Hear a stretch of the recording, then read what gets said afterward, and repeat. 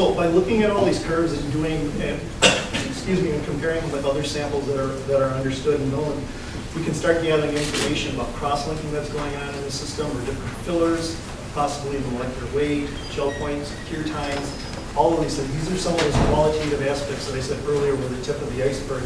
You can get that by knowing how to interpret the curves of G prime and G double prime. Some cases, though, you have a reactive material. You can also use the DMA to monitor the cure of the reactive material. These are some epoxies that were cured at different temperatures.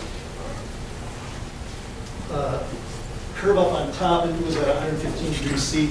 As you would expect, that cured as fast as it got up and flattened out at the top very fastest. But another thing you'll notice too is that the viscosity at the very beginning was actually the lowest, which is what you'd expect too.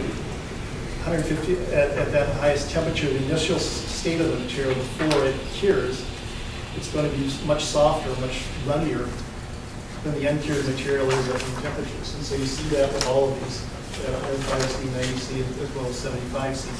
The cure takes longer, but the initial viscosity also ends up being higher as you go down in temperature.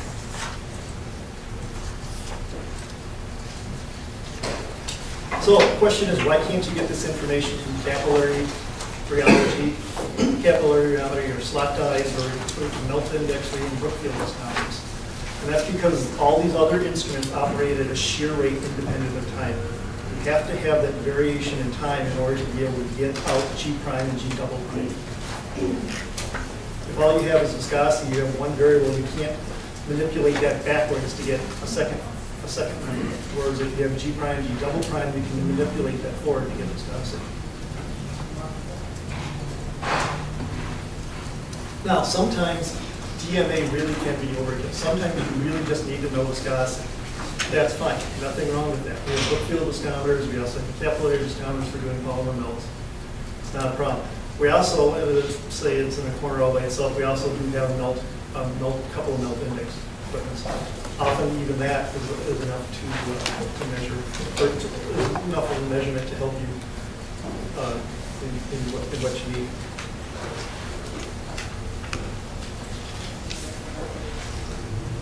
So in summary, sometimes knowing viscosity is enough, sometimes it isn't.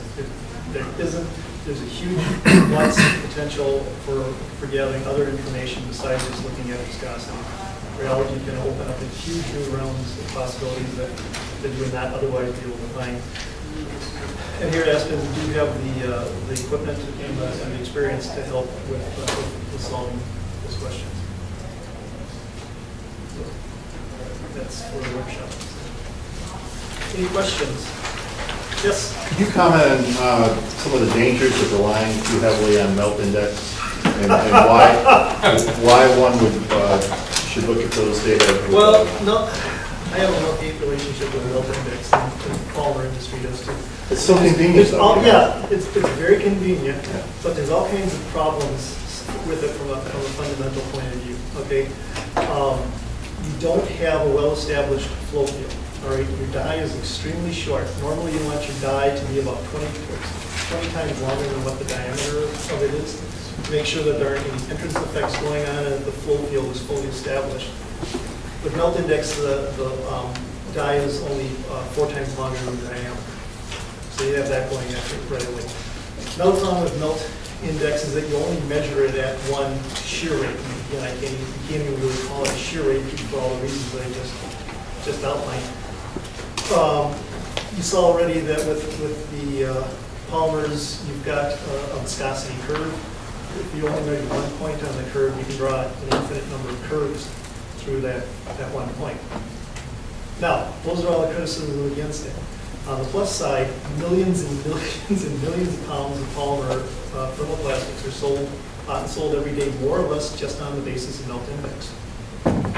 Polyethylene, polypropylene, most of that's sold pretty much just on the basis of melt index. So it's kind of one of those things that works, you know, but you got to be cautious with it.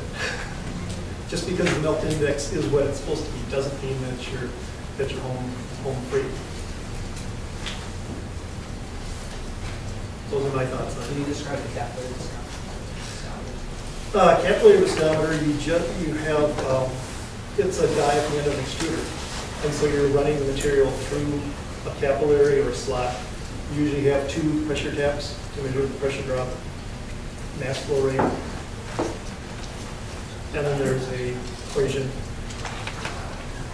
for converting one to the other. You can vary shear, right. Yeah, so you can get, but the thing with the capillary is, as I mentioned, most instruments you can only vary 2-3 decades of it. And because you're not working at G prime and G double prime, you can't do time, temperature, superposition. So you're limited with that rate of shear rates. If that happens to be what you need, great. Yeah. Does that work with melted polymer or only? No, it works with melted polymers, solids as well.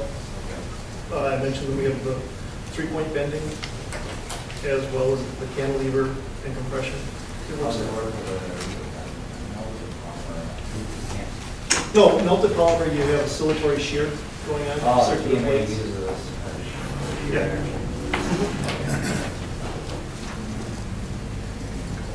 And again, you'll see during the workshop, we'll be in the lab where we have the material for the liquid molten polymers and everything. I'll give you a brief stop by the cantilever device, but we can't really be out there because it's right next to the other docks. We have too many people in too small an area. So, other questions? Okay. Obviously, you're not relying on only 20 feet. No. Melted polymer. Right. Would be non-Newtonian, yes, right. Okay, so that's not a constraint. No, that's not a constraint. No.